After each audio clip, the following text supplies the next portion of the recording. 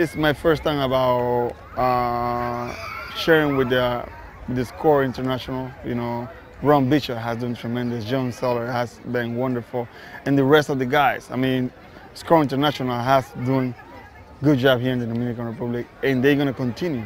And I pray the good Lord that bless Score International, bet Ron Bishop, bet John Seller, bet everybody else, because we need people to run this kind of programs that take care of many people, many kids, many young kids here in the Dominican Republic and everywhere else. Here in the Dominican Republic this week, it has changed my life. It definitely has touched my life and changed it completely.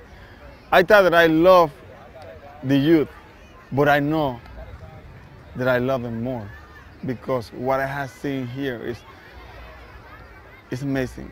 It has blessed me in such a way that I don't want to leave this place, only because I have so much to give them.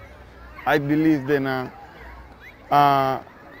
what I have received from the Lord is not to keep, is to share, is to give back.